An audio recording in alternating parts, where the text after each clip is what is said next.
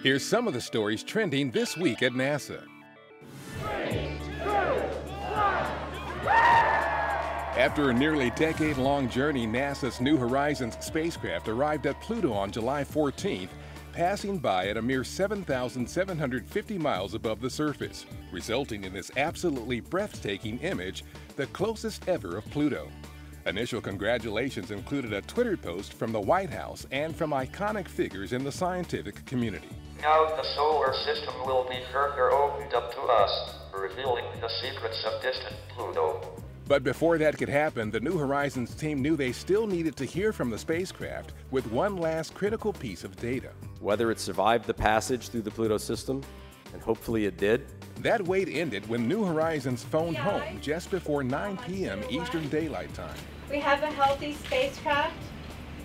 We've recorded data of the Pluto system, and we're outbound for Pluto. Today's mission was just one more step on the journey of getting humans to Mars, because it gives us one more piece of the puzzle about our solar system. As a team, we all have made history. This can never be repeated. This is in the history books. I have to pinch myself. Look what we accomplished.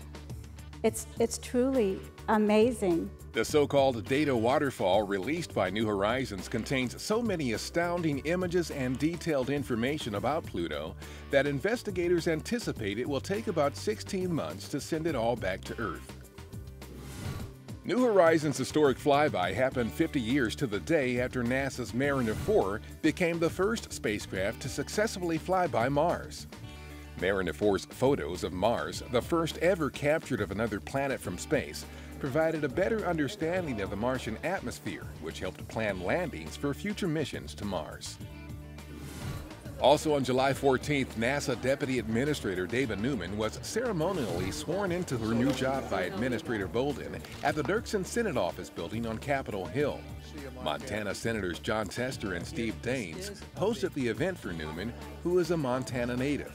The Deputy Administrator officially began her duties with the agency on May 18th. Data from the NASA NOAA Suomi National Polar Orbiting Partnership satellite is helping the U.S. Department of Agriculture Forest Service detect smaller wildfires in more detail than previous space-based products. The high-resolution data have been used with a cutting-edge computer model to predict how a fire will change direction based on weather and land conditions. At the Baikonur Cosmodrome in Kazakhstan, the Expedition 4445 crew, including NASA's Kjell Lindgren, continues preparations for its upcoming trip to the International Space Station.